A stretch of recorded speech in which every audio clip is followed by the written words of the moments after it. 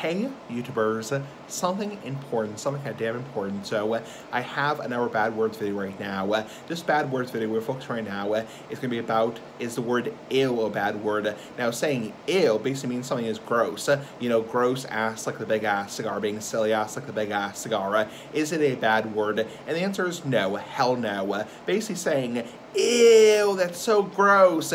Ew, you put mayonnaise on your cereal. Ew, you put mayonnaise on shrimp. Ew, you put ketchup on whatever, that kind of crap.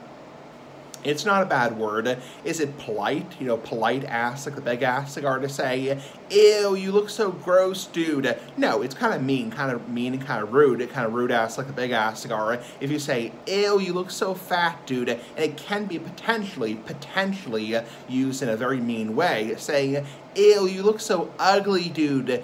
Ew, you look so ugly and gross, dude. Yeah, definitely mean and kind of being a real dick about it. So, but in terms of like, in general, the word ew, like ew, you put mayonnaise on your cereal, ew, you put mayonnaise on your eggs, not really gross, not gross, but not really a bad word in general. Probably at the level like name calling, like stupid, dumb, or idiot, because let's face it, calling me an idiot, saying, oh, you're a damn idiot, you stupid damn idiot, obviously that's not nice ass like a big ass cigar. Same thing as saying, ew, you look so fat and ugly, you know, but it can be definitely kind of derogatory, kind of mean ass like a big ass cigar, especially around your elderly 97-year-old granny. Your elderly 97-year-old granny would be very damn offended.